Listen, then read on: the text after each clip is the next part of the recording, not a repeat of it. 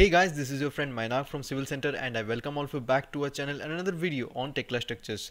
So friends, in today's video we'll show you how to generate the drawings of a particular column and beam section or elevation in Tekla Structures. So without wasting any time, let's get started. So if you want to watch the previous videos, you can go to our channel and watch the previous videos of this particular series.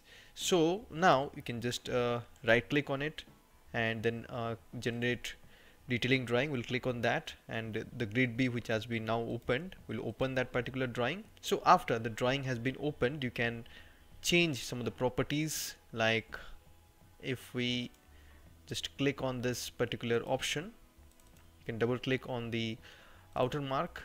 If we let's do the reinforcement, in the reinforcement let's do the bars representation as single line, and in the bar appearance visibility of reinforcement bars, we'll just click on bar in the middle of the group. We'll click on modify and then apply, and then if you just check the diagram, you can see these are the bars which are represented by a single line, and this is the bars of the footing. So if you just change it to, like,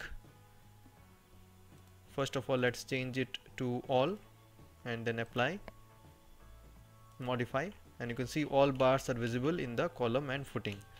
So now if we want to change the type of the visibility of the bars, you can go to this and representation, and you can just click on fill line, modify here.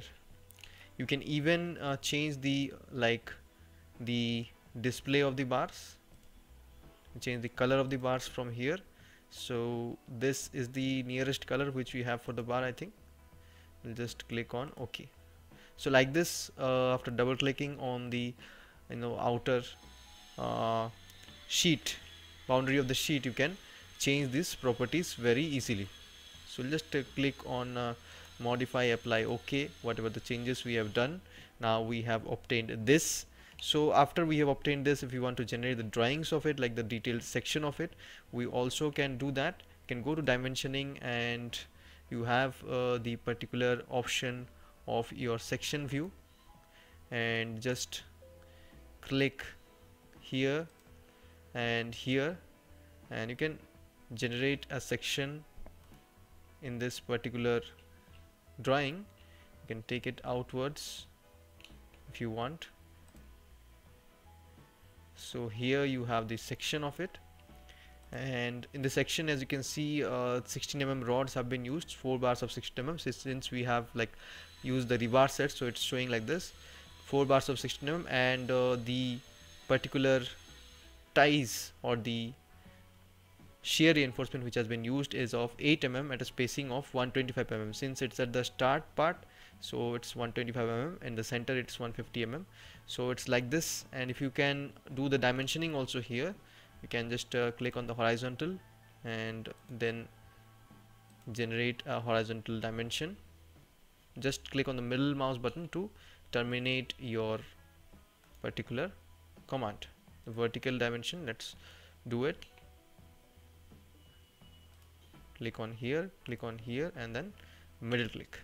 So like that you can generate the dimensions, as well as you can generate the details of the reinforcement. So if you want a detailed view also, you can also do that. You can just click on detail view, and let's generate a detailed view of the footing. So it'll create a circle, so let's select the center of the particular footing. So I want a section of my footing and my column. So I want it, let's say here. So this is the section of footing which we have, and as you can see, we have the particular reinforcement bars which are visible.